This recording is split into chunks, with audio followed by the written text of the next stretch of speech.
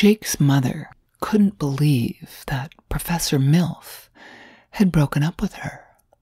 Why would she leave me, she kept thinking. I'm hot. We had great sex.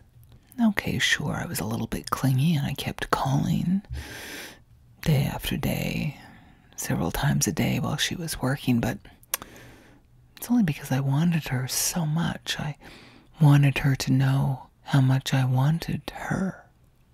Why would anyone leave me, especially another MILF?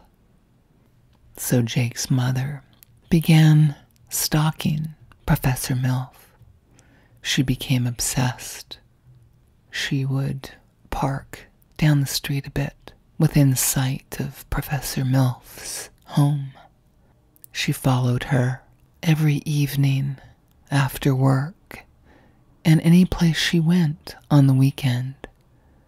She started to realize that Professor MILF had moved on quite quickly and completely, so it seemed.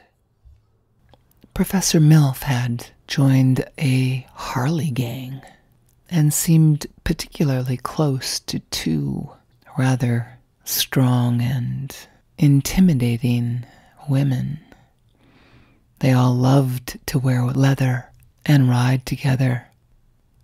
Jake's mother started to notice a pattern that one of these Harley bikers and Professor MILF would escape to a park and hide themselves within a very secluded area right inside the park.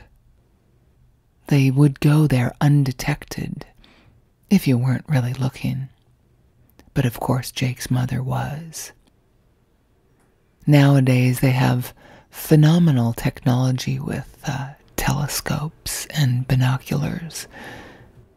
Jake's mother took advantage of them and followed Professor MILF to the park with her Harley lover and spied on them.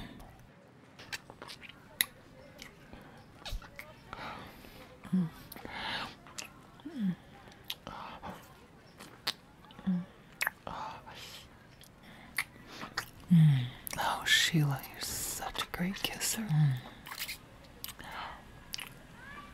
You are too, sweetie pie.